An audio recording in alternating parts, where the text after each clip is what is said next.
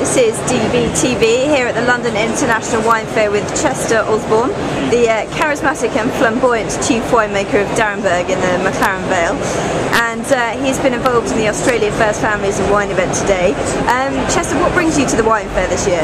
Well, I come every year, I suppose, so the want of a drink, I suppose. We see our agents from all over the world here usually, but also there's a hope of English that we end up catching up with, obviously, having a drink with, and trying to sell a bit more wine. But we've also come along with the 12 Australia's First Families of Wine, which are multi-generational companies that are mostly 4 to 6 generations old, and we've been doing featured tastings, speed dating tastings, which are really novel, and showing off our wares and promoting ourselves collectively as really old-fashioned companies. I shouldn't say old-fashioned, old companies that have really been working with the same bit of soil for a long time. Sure, and you brought along a new sweet wine with you. I'm probably going to get this wrong.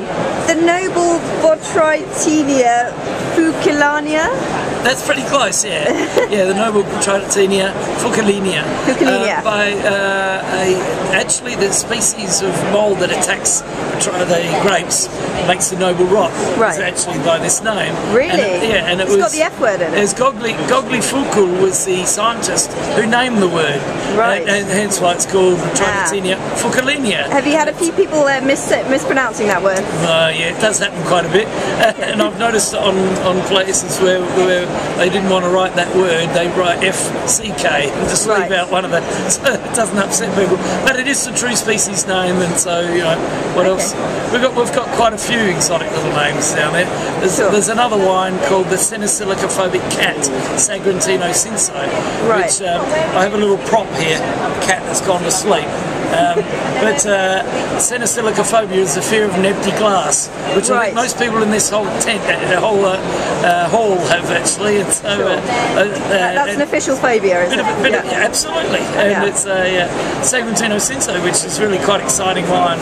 It's quite small production right now, but we're looking forward to making more of them because it works so well. And what else have we got in front of us? A dead arm, I see. Yes, the dead arm. We have a wine that is Shiraz, that are very old vines, 40 to 130-year-old vines, and the Utipa, the fungus gets in the pre-cuts, kills off the arm of the vine. So every 20 years we have to cut off the dead arms, retrain a new shooter so that it doesn't kill the whole vineyard.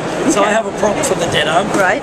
We have a wine called the Money Spider, Russan, and this used to work. You put a spider on there, and it used to crawl on the ground and go, help me, which was great because this represents Shiraz, the Northern Rhone variety, and the spider was the Northern Rhone white variety, which has only just come into McLaren. It's been there for 170 years.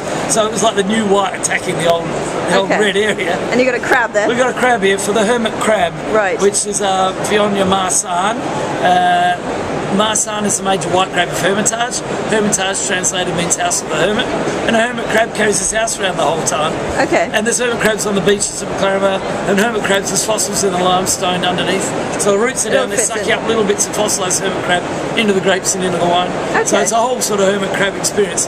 Sure. If you're lucky, you'll taste the minerality of the crab. And I've heard through the grapevine that you're releasing a sparkling wine called Dad. Oh yes, exactly.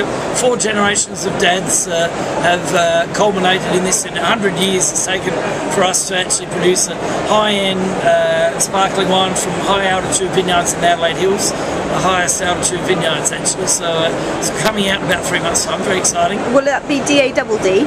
Absolutely, yeah. Because there's so many of us, that's all. And it will have the sash, the red sash? Yeah, we'll have the red sash, that's exactly right. Well, all of our wines have the red sash to nominate. This has been with us for 60 years now, actually, the red stripe. And actually, the name Darrenburg is my ancestry name, it's my middle name, and my grandmother's maiden name. She died giving birth to my father, so he was named her namesake. And the royal stripe goes this way, and the bar sinister stripe goes this way. And we think we're actually from a bastard family of Darrenburgs, hence that's why it seems to work quite well. My father didn't know that when he put that on there. It's one way to remember the label. Brilliant. Chester Osborn, thank you very much. Cheers, thank you very much.